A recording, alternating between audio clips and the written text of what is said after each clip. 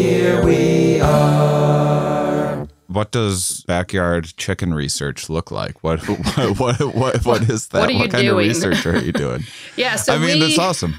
I guess it was, God, it's probably been, I don't know, 5 or 6 years ago since we did the first study. And so backyard poultry have been increasing in popularity for probably the last decade, since some of the big cities are allowing people to have, a small number of hens. Usually the limit's like 4 to 6 hens per household. And we started looking at this, like the number of hens that are coming into our hospital here was increasing. And when people are bringing these hens in, some of them absolutely love these chickens, just like they're a dog or a cat, which some people are like, really? But they're pretty personable. And so they wanted to give them the best treatment they could. But a lot of the medications that are out there that we would use for chickens, so they're not necessarily labeled for use in chickens, but we can use things off label if you've got that client-patient relationship. But when we give them those medications, we don't know what the drug withdrawal time is for egg consumption. And so, like, if I were to treat your chicken with a particular antibiotic, if we don't have the data to know how long it actually takes to clear it out of the eggs, you might be eating eggs or giving eggs to your neighbor that have this antibiotic in it, and oops, their daughter actually has an allergy to it. And you send their daughter to the hospital with anaphylaxis. And so what we did is we started looking at a couple of different medications. Really, they're honestly like not groundbreaking studies that are going to win me a Nobel Prize. But what we were looking at is, okay, we started with Leghorn chickens, which are a common commercial breed.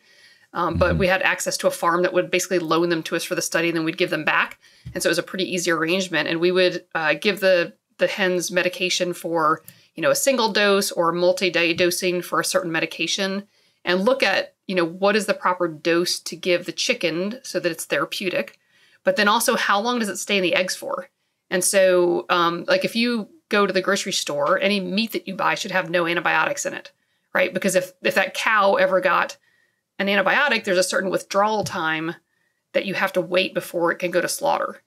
And there's just not a whole lot of data regarding eggs, because the commercial poultry egg producers, if you get a sick chicken, they're not going to treat it, right? So it usually just gets culled from the flock.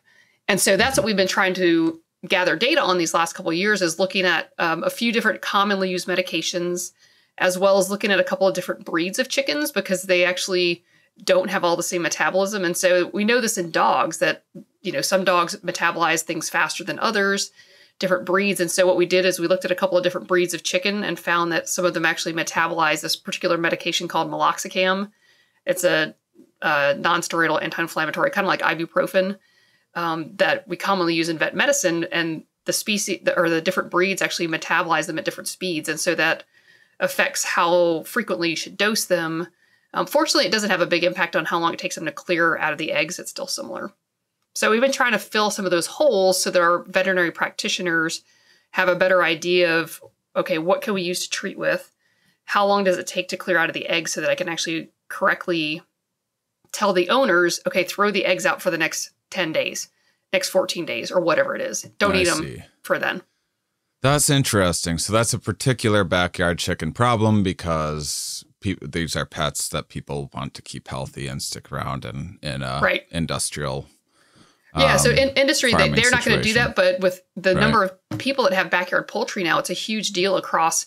And so there's a number of people that are board certified in avian medicine.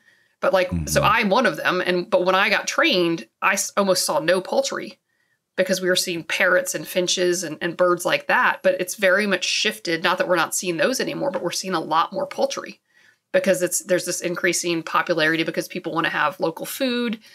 They want to have these, animals that they know how they're treated, what's going into them, that they're, actually being humanely treated. And so I think in Knoxville, they've changed the city policy maybe like 6 or 7 years ago that you could have poultry hens in the city limits, which historically you couldn't. And a lot of bigger cities are doing that as well.